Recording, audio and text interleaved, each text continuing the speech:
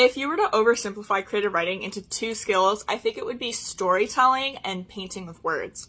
All writers have to know how to do both, but I feel like most writers will approach the art of writing from one angle of it.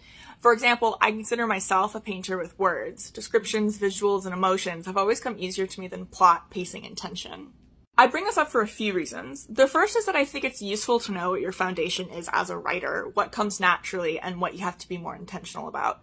You don't have to divide creative writing into these two skills like I do. I'm just offering a potential framework, but do take a moment to think about it.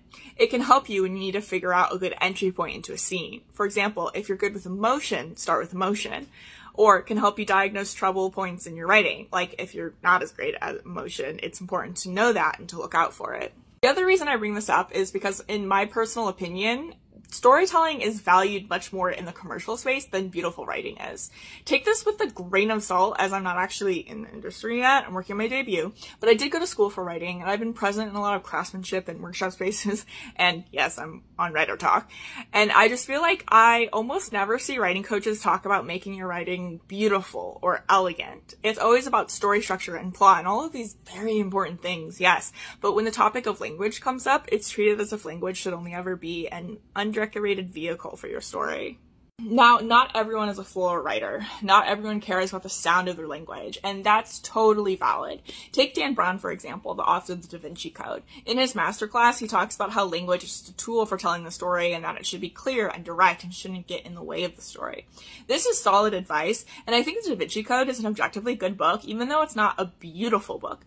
But at the same time, there's a way to write elegantly and not so economically while still having it serve the storytelling. The other thing is that, again, in my observation, the market seems to be very accepting of compelling stories with mediocre writing. I'm not going to name names, but just think to yourself of a really popular book that you thought had terrible writing. We're all probably thinking of the same ones. Those authors didn't have to have excellent language because the base content of their book was sellable.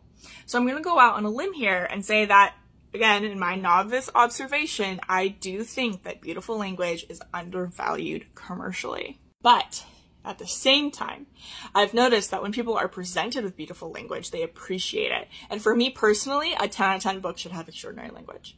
My friend Brittany did a 3-part series here on TikTok breaking down quotes of beautiful prose from commercially successful authors. So go check that out for examples. Her username is Of Paths and Pages. If you want to work on the sound of your language, I recommend reading Steering the Craft by Ursula Le Guin. You can also go check out my TikTok about writing better analogies for some tips on how layering your analogies will make them stronger. And I've also done some videos about grammar and editing Taylor Swift lyrics, which are all focused on the art of language. I'll try to create more content for my painters and floral writers out there, but it's a hard thing to lecture on, and maybe that's why author coaches don't talk about it. If you really want to improve your use of language, reading beautiful writing and being edited is the way to go. I do offer editing services through my Patreon. Just go to my link tree in my bio. You can also join my writing group for just $3 a month and get your work edited that way. So, also, if you know of any authors or author coaches who give good advice for painterly writers, please share in the comments. Happy writing.